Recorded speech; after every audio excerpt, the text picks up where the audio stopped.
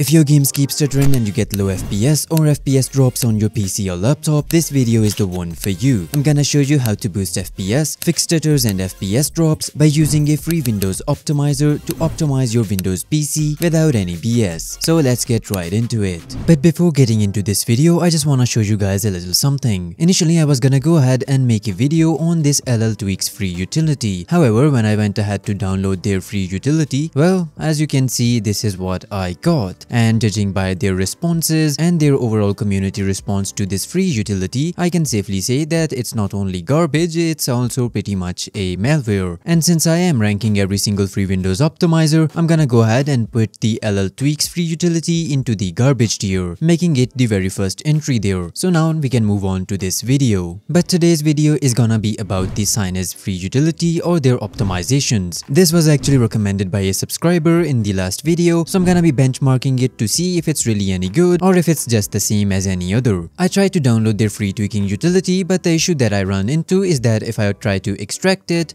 well, yeah, I get this error and nothing seems to work here. So I did the next best thing and downloaded all of their optimizations manually, mainly the CPU optimizations, the Fortnite optimizations and the Valorant optimizations, since these are both of the games that I'll be benchmarking. If you guys want to follow along with me in this video, I'm gonna leave a link to all three of these packs inside of the description, so go ahead and download it from there and let's explore this pack together, shall we? Starting off with CPU optimizations. Enabling all CPU cores, it wants us to go inside of this shortcut, which is gonna go ahead and open up the system configuration. Now what they want you to do is go inside of boot, go into the advanced options, check this number of processes, set it to max, but I'm gonna call it bullshit because this actually does nothing. So I'm gonna uncheck this, hit OK and apply because this is a really useless tweak. This unlocking of the number of processors is only for testing purposes in order to limit the processors on boot, and it has nothing to do with the actual Windows performance or the performance of your games. So let's see what they got other than this. Moving on to unpack all CPU cores. Of course, this one is a highly recommended one and I always do it myself. So what I'm gonna do is unpack all, hit OK, apply, OK, and now we can close out of this. Moving back into the pack, disable HPET. So it wants us to open up the device manager. I'm gonna go ahead and click on open, and then we can scroll down until we get the high precision event timer. I'm gonna right click on it and disable device, hit yes, and now we have successfully disabled the HPET. Moving on to registry tweaks for the CPU. If I right click on it and click on edit, you see that it does the basic tweaks such as system responsiveness, GPU and CPU priority in terms of the gaming profiles, and then there is the processor scheduling, which sets the Win32 priority to 26, basically focusing on foreground apps. So nothing too fancy but some good stuff, so I'm gonna go ahead and definitely double click on it, hit yes and then hit OK. Power run isn't really needed for this, and the second one is the timer fix.bat. If I go ahead and edit this, we can see that it disables all of those enhanced timer precision and all of that stuff. So we're gonna be going ahead and running it as admin. Let's move on to the import power plan, and it reduces CPU cycles. So for this one, what I'm gonna do is right click on the power run it as admin, and then I'm gonna simply go ahead and drag it onto here, then click on run file. As you can see, it wants me to open it. I'm gonna click on run, and then it should download and import their system power plan. It's been downloaded. Let's open up the power options, and going into the power options, it was automatically applied. SYNEZ power plan, you're officially on the best plan. That's what they say, not me. So let's close out of this. Let's move back and open up the disable startup apps. So it basically wants me to go ahead and disable any of the startup apps simply from the task manager right here. As you can see, I have disabled pretty much all of them except for this one. Let's disable this as well, and that's it. Now we can close out of this, move back, and the final one is the CPU BIOS optimizations, and for this one they want you to buy their service, which I don't recommend. So let's move on to the second pack, and that is Fortnite optimizations. First one are the Fortnite settings, and they just want you to apply the best Fortnite and Epic Games launcher settings, which I believe all of you have already applied, including me. Let's skip this and move on to the power plan, which is once again the same one that we have already imported. So let's move on to visual tweaks. Let's open up the visual performance tweaks, and from here, as you can see, I have pretty much applied the best settings already. You can go ahead and disable a few more if you want, but to be honest, this does not make that much of a difference. I mean, I have tested with the best for performance as well as this one. There's a very minor difference, and that too on just the very low-end PCs. So I wouldn't really recommend unchecking anything other than all of these ones that I have unchecked. Then hit OK, and let's move on to the registry tweaks. So this does say Windows 11 registry tweaks, but I'm sure they work for Windows 10 as well. So let's see what's inside of them. And judging from here, most of these are just the app permissions, some searches, as well as a bit of mouse and the same D words for the Win32 priority. And yeah, you can go ahead and read through all of this. These are pretty much all of the basic tweaks, and nothing is suspicious or anything that I wouldn't really recommend. So we're gonna close out of this, double click on it, hit yes and hit OK. Let's move on to the NVIDIA control panel. Well, unfortunately I have an AMD GPU, so this isn't really any useful to me. Skipping this, let's move on to MSI utility. So with this one, those of you who don't know what to do, simply right click on it, run it as admin, and once this opens up, just go ahead and make sure to find your graphics card, then check the MSI box, set the interrupt priority to high, hit apply and close out of this, and that's all. Moving back, the final one are once again the BIOS settings, and this time we actually have a document inside of here. So if you are an Intel user, go to your BIOS and change all of these settings, and for the AMD Ryzen users, simply go ahead and use these settings. And yeah, these settings are actually pretty good. I do highly recommend that you go ahead and follow all of these. Go into your BIOS, I cannot record my BIOS, and then come back to follow along with me, or you can basically go ahead and leave them for the end. That's it for the Fortnite optimizations. Let's move on to Valorant optimizations. First thing inside of here are the Valorant optimized settings, which of course you may have already applied. If you haven't, go ahead and watch a video on them, because we're not gonna be covering those inside of this video. Then the custom power plan, I assume it's the same one once again. Let's skip this. Registry tweaks, let's see if there are any others or if it's the same thing once again. So going through this, I'm pretty sure that it's the same thing once again with just a bit of different name. So yeah, I'm not gonna be going ahead and applying it once again. I don't want to rewrite those ones over and over again, so I'm just gonna go ahead and skip this one. And a lot of these have already been covered in the previous ones, so I'm just gonna go ahead and skip to uninstalling game bar. So I'm gonna right click on it, click on edit, and as you can see, it's just gonna go ahead and remove all of the Xbox apps. So if you don't really use them or need them, you can go ahead and remove all of those by simply right clicking on it and running it as admin. So let's go back and move on to network settings. I'm gonna open up the device manager once again. Let's go on to network adapters, right click on your adapter and go to properties. Under the power management, make sure that all of these are unchecked. Then under the advanced, the only things that you want to change are this, ARP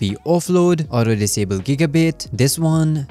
Simply go ahead and copy the values that I have, and then you want to go ahead and do this one, receive buffers, and that's basically it. Then click on OK, your network may restart, and you can now close out of this. Moving on to the mouse optimizations. So both of these will basically help with mouse acceleration and fixing the mouse input. So yeah, we're gonna be going ahead and applying these, running it as admin, and once this one is done, we can move on to applying this one. And yeah, let's move on to the startup apps once more. And this time, along with task manager, they also gave us auto runs. Since we have already used the task manager option, let's go ahead and run the auto runs as admin. So this, if you don't know, is actually an advanced app that is used to disable all of these startup apps, any scheduled tasks, any services, whatever that you want to disable from starting up with your Windows. So for this one, I recommend going into the logon and then unchecking anything that you don't want to start with your Windows, such as this, and I have pretty much everything else that is unchecked. Then we can move on to the scheduled tasks and do the same thing inside of here. And finally, go inside of services and make sure that you go ahead and disable only those services that you know you won't be using. And once you are done with that, you can close out of this and we can move on to the BIOS settings, which are once again the same settings. And finally, they've got the advanced plus hidden optimizations, and well, of course, they want you to buy their service, which once again I do not recommend, because I have looked at their services and they are pretty damn expensive. If you're gonna be wasting the money, go ahead and waste it on something that I don't know, maybe you won't regret. But yeah, that's it for all of these optimizations. Let me restart my PC and then I'll hit you with the benchmarks. So moving on to the benchmarks, in Fortnite the average FPS went from 220s to 210s, meaning it decreased by 10 FPS, while the 1% lows went from 150s to 140s, making it the worst optimization for Fortnite. Moving on to Valorant, the average FPS went from 230s to above 300, while the 1% lows also improved, going from 140s to 180s,